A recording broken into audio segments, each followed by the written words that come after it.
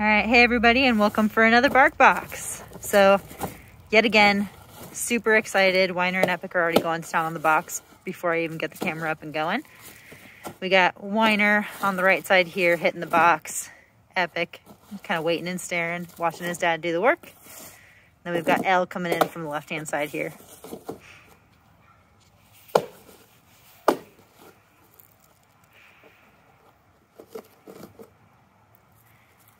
So as usual, we're not finding the easy way into the box.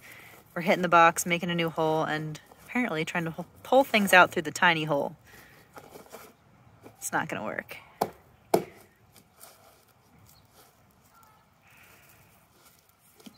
we got that powerful bill strike going on. They're all three really curious about what's in the box.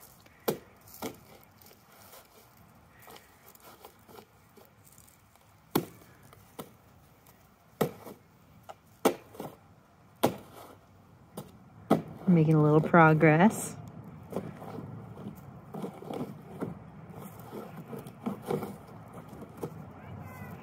can see he's tearing away little pieces.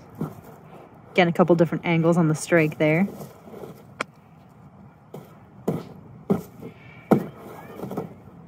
Some good head twisting action. Epic gets really into this sort of thing. I mean, Weiner gets pretty into it too, but Epic always does a good like strike and then shake to pieces method. You can see he's slowly chipping away at the box.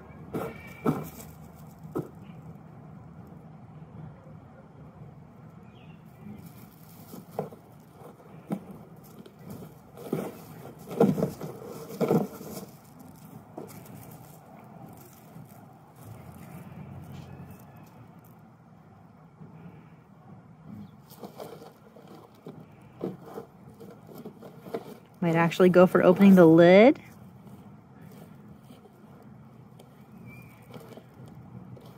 He totally broke the lid. But we're getting inside the box now. We'll see if we can get all the stuff out. So the first thing to come up is our smashed potato.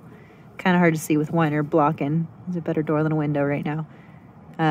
But the smashed potato is a fun one. It's one of those kind of double toys where it's got a fun bouncy rubber ball inside that is wrapped in a plushy exterior.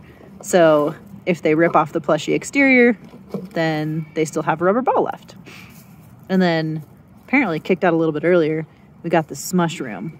That one is another, it's got like sort of a wacky bounce to it, natural rubber, and it's got a smoke scent. Hornbills probably won't be super interested in the scents, but wacky bounce is one of their favorite things, so they're gonna like that smush room. It also has a little, it looks like a mushroom cap, and it's got a space where you can pack treats or peanut butter or something into it. The hornbills aren't into peanut butter, but we could pack that full of other food items for them. We got that smashed potato out there on the ground, already super dirty, rolling it in the leaves. So this month's box, we're rolling it out a little bit late, but it is Thanksgiving. It's Thanksgiving themed, so everything in there is basically a Thanksgiving feast. We got our smush room, our smashed potato. There's also a brawny broccoli and a plucky wishbone in there. So everything's kind of Thanksgiving dinner themed.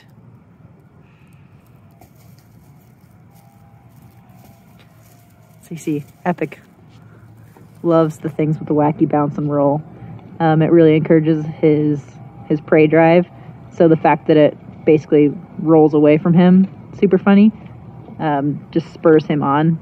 It's like he's chasing down a prey item. He's really invested in it. From time to time, we will play like soccer with these guys. We got a couple soccer balls that we'll bring out and kick them around the yard for Epic to chase. He likes to, if you get him started, he'll keep them going and keep chasing after them. And apparently, traveling with this smashed potato is more interesting currently than finding the other two items in the box. We're going to take that for a walk.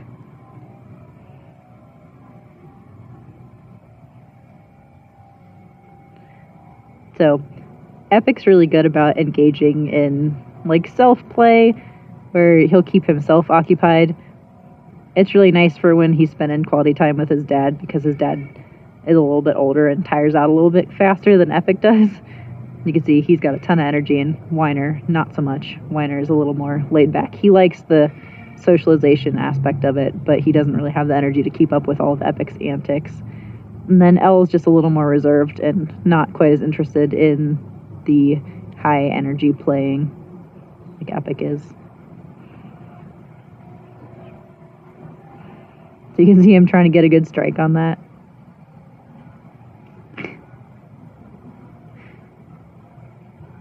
And as he gets closer to Elle, you can see she's doing some playful behaviors too. Epic, I feel like I've said this before, but he's really clever. You can see him taking that over to that stump where he can back it up against the stump and get a better strike on it. Real smart. He took this smashed potato over to the sunniest area of the yard. These guys love sunbathing and spending their time in the sunshine in the afternoons, especially during the winter. You can see Whiner and Elle are relaxing a little bit in the background. Epic's getting real fired up about this smashed potato. So thank you, Barkbox, for sending this one. He is in love with it already. Alright, we called him back here to the box to check out our last two items. See, Elle is investigating. Whiner is up in my business. Epic is up in my business. So we got that brawny broccoli, which has a hard nylon stem and then a natural rubber crown. Gives it a good wacky bounce. And then we've also got the plucky wishbone there, which is a solid nylon thing that's really good for like chewing. But these guys would probably toss it around.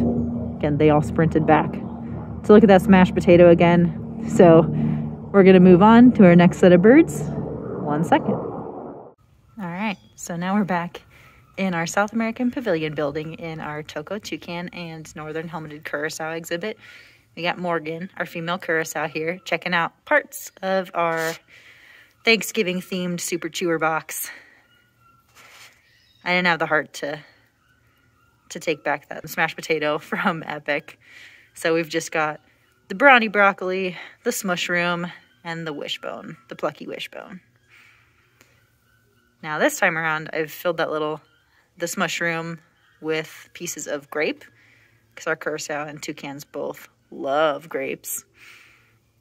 See, she's fishing them out of there.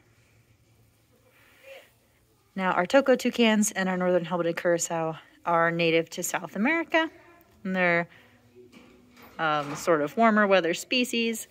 Curassow are really interesting birds. They are what we call galliforms, so they're related to turkeys and chickens. And they've got a really interesting feature on the top of their head, which we call their helmet. So that's that little gray ornamentation there on the top of their head, which, as far as I know, it's not 100% clear what that's for. But one of the thoughts behind it is that it might help their vocalization, which is a really loud booming sound.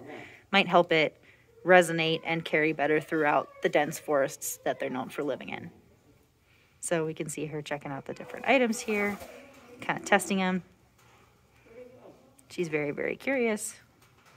Curassow aren't what I would consider a super chewer, but they will definitely engage with different textures and things. You can see her trying to sweep that sideways to try and get food to fall out of it. She's not quite as successful as one of our southern ground hornbills would be.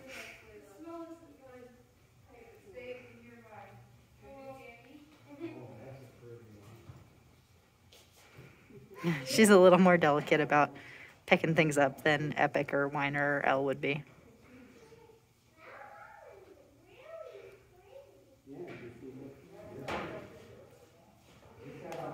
She's trying to flip that one over and see if it's got anything inside of it. It is a solid object that doesn't have any treat hiding places or anything like that. It's really good just for chewing.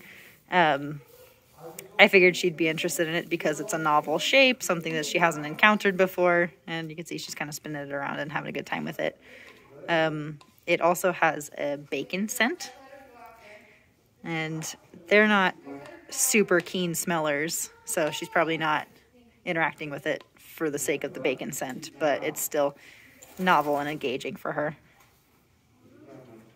And she's checking out that broccoli. This one has a mint scent to it, and it's got some softer parts on it, so it might be a little easier for her to manipulate. But again, it doesn't have any treat concealing places, so she's not going to find any treats falling out of that one by knocking it over.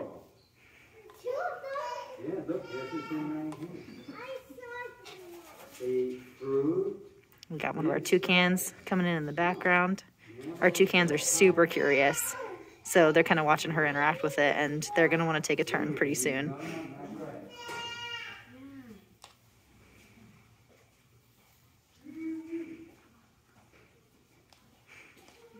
So this bill swiping technique that she's using is something that they might use in the wild to uncover bugs or fallen fruits or veggies or something like that from underneath leaves or different substrates on the ground.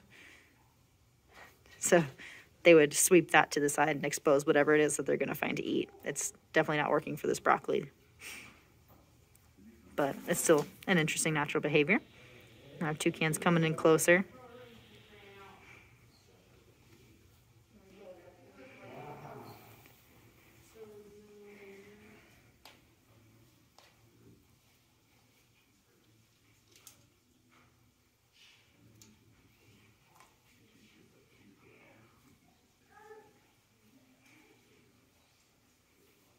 For a closer look, testing out that broccoli with his beak there. Toco toucans are famous actually for that really, really big beak, and it's got a lot of cool facts about it. So that really large beak, it seems like it might be clumsy or really heavy, but it's actually very, very light, and it's got blood vessels running all the way from basically the base to the tip underneath the surface of that keratin layer on the outside. And those blood vessels help keep this bird cool. So the bill will help keep the bird cooler in its hot tropical climate that it lives in the wild by sort of diffusing heat out of the beak. They're also able to be really delicate with that beak. It seems like it might be really awkward, but they can pick up the tiniest of things and be really, really delicate with them and share food back and forth. Because this is a Thanksgiving-themed Super Chewer Barkbox, I did just want to take a second and say thank you to Super Chewer Barkbox for sending us these boxes. They've been a huge joy to us all year round. A lot of fun for us and a lot of fun for our birds, and hopefully a lot of fun for all you guys watching at home. So thanks for checking out this month's Barkbox video, and we'll see you next month.